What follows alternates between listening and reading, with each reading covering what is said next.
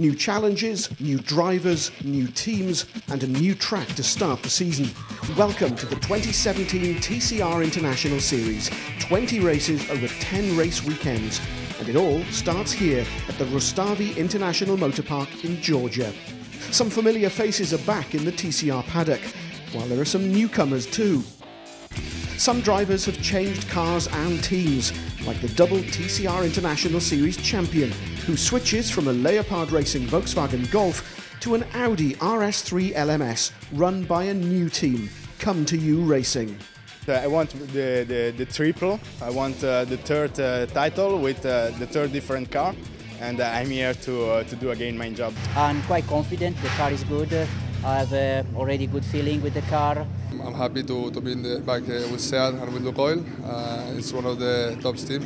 Many changes, but I think and I hope good changes for the season.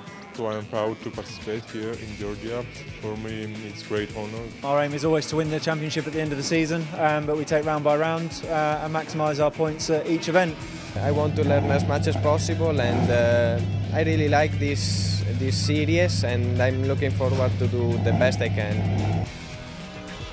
The 2-hour testing session on the Friday gave drivers and teams the first chance to drive the 2017 cars in anger. Some enjoyed the luxury of familiarity, while for others the session was all about learning.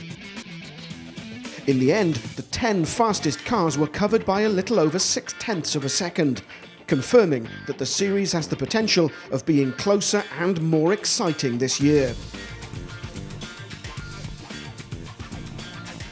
We will have some work to do the first 2 races. I think we will have such a good fight this year, much better than the last 2 years. I want to be focused only to learn the tracks, the cars. Overall, I think we've got a great package, and it would be nice to see 3 red cars right at the very front. To win the championship, which is the main goal this year. The event sees the TCR International Series make history by being the first international motorsport event ever held in Georgia.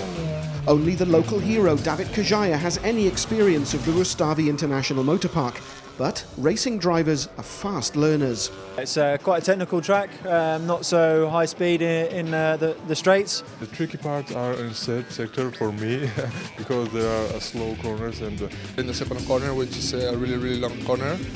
Fast corners, I like fast corners. The gap between all the drivers will be very close.